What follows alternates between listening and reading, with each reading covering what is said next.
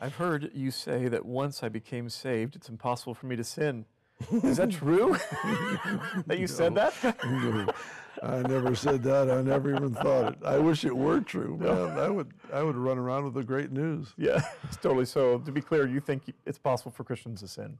Oh, goodness, yeah. Sadly, tragically, yes. Tragically, yes. And we may have personal experience with it ourselves. Yeah.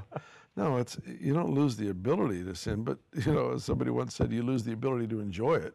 There's that sense of conviction. And, if it's impossible for someone who has no sin now to sin, then Adam and Eve couldn't have sinned. Yeah. I mean, or Satan himself at some level. Yeah, you don't need a sin nature to sin. No, that's right. That's right. And it's just simply not true. I've never taught that. Yeah. You have to work at it. It's not your nature as a believer. I mean, things really have changed.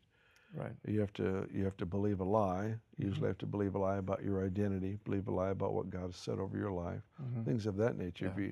If I start questioning those things, well then, many things become appealing that weren't appealing before.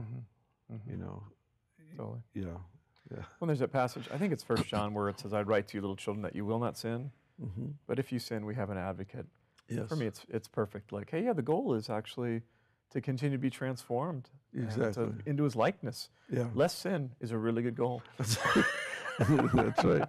But remembering we have an advocate, if we do, also absolutely important. I like the part of that too that says, and if anyone sins. In other words, you're not predestined to sin.